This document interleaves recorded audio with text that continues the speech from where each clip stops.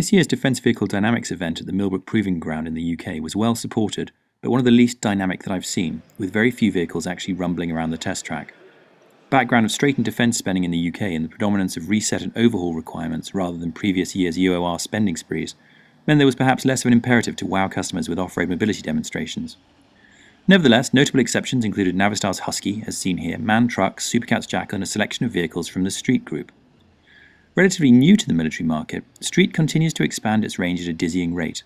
For example, this 4x4 Typhoon was displayed as a basic shell at IDEX in February, but has now been certified to STANAG 4569 Level 3, and a Level 4 vehicle is set to follow in 2014.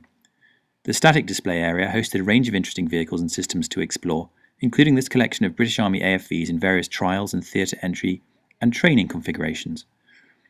Amongst those vehicles, this is the first view of one of the UK's initial batch of 20 BVS-10 armoured vehicles.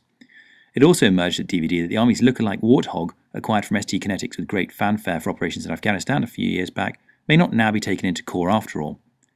One of the vehicles that is coming into core, however, is the Force Protection Europe, now General Dynamics, Foxhound. GD showed off a new version of Foxhound at the show, using the open body variant worked up as a scout vehicle, with a MUSE, Mobile Electronic Warfare System, comprising an IED jammer and radio interception package, lofted above the vehicles on a telescopic mast as shown here.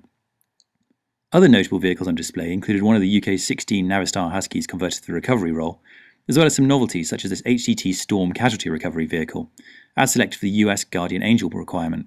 Ricardo was displaying it at DVD in anticipation of a similar UK requirement that might emerge in 2016.